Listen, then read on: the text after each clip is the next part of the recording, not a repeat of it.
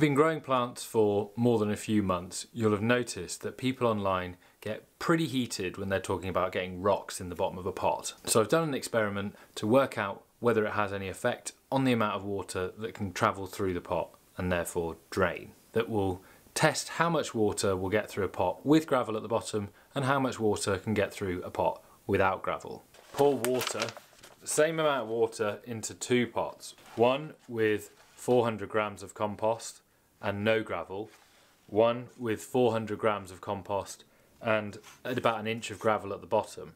I'll then pour 300 millilitres of water in there, into each, see what comes out into the dish and weigh the amount of water that is in the dish at the end.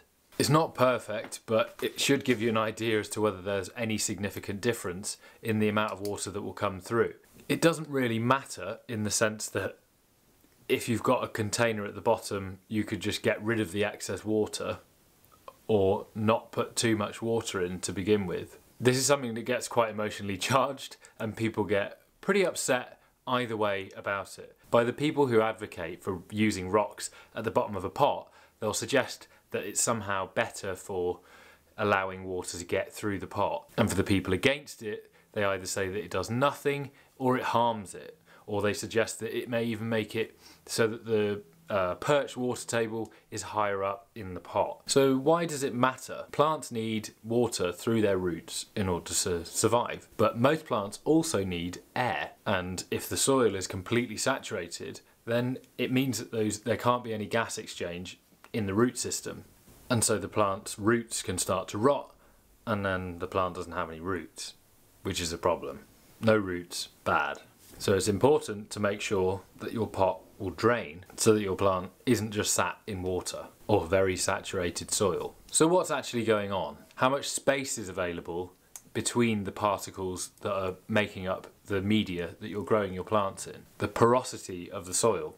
Countries that have lots of islands have coastlines that are far longer in comparison to landmass than large countries with what you would think of as a long coastline. When you put water on something like a rock, you'll see that most of the water flows off, but some of it stays on the rock and the rock is wet.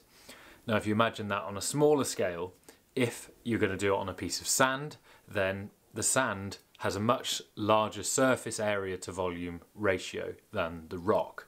So the rock, compared to its own volume, is not going to be able to hold as much water as if you had that same rock's volume in sand. That would be able to hold way more water. There are two forces at play here. There's capillary action and gravity. When you put water into the top of the pot, gravity will pull it to the bottom of the pot, and then when the bottom of the pot is saturated, it will start to go up by capillary action. Kind of like when you put a tissue into water and the water goes up against gravity along the tissue. That's due to the surface tension of the water and the water coating the particles within your potting media. But that does mean that the wettest part of the pot will always be at the bottom. So far, seems fine. So why then would it matter whether you had rocks at the bottom of the pot? So there are two people in this argument. You've got the people who swear that it works and that it helps with drainage in some way, and then you've got the people who are correct. No, the people that suggest that it's a waste of time. My criticism of the people that suggest it's a waste of time is that they often become a little bit too heated about it, to the extent that it doesn't really matter. It's unlikely to cause any adverse effects, but they get annoyed with people's very non-scientific approach to just feeling like they're right. So let's do the experiment.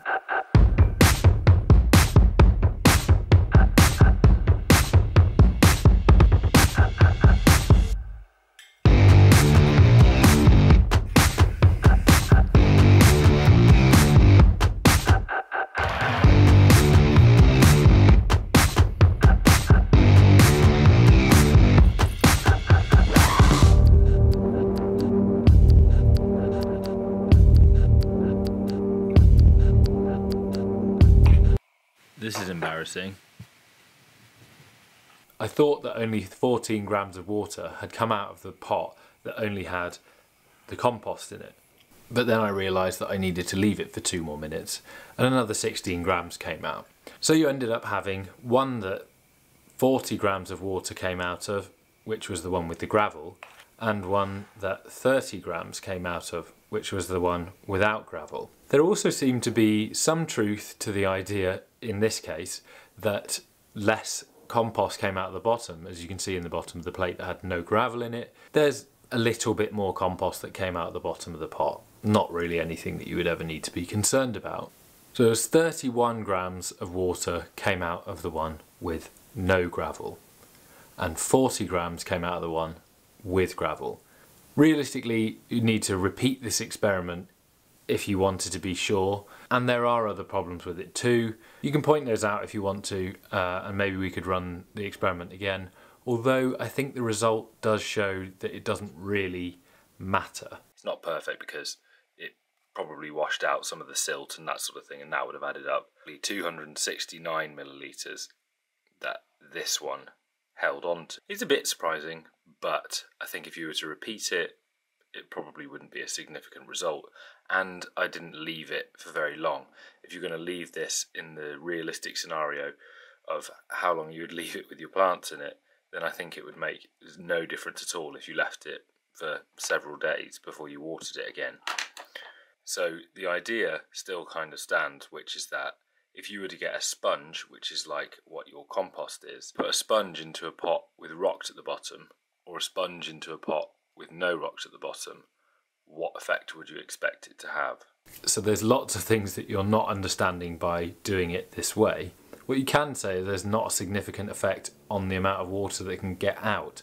And actually it's far more significant to just have a hole at the bottom of the pot to allow excess water to come out of the bottom. So my conclusion would be it doesn't really have very much effect at all. In this very imperfect scenario of the experiment that I set up, that's easy to poke holes in, it still can kind of give you an idea that it doesn't really work.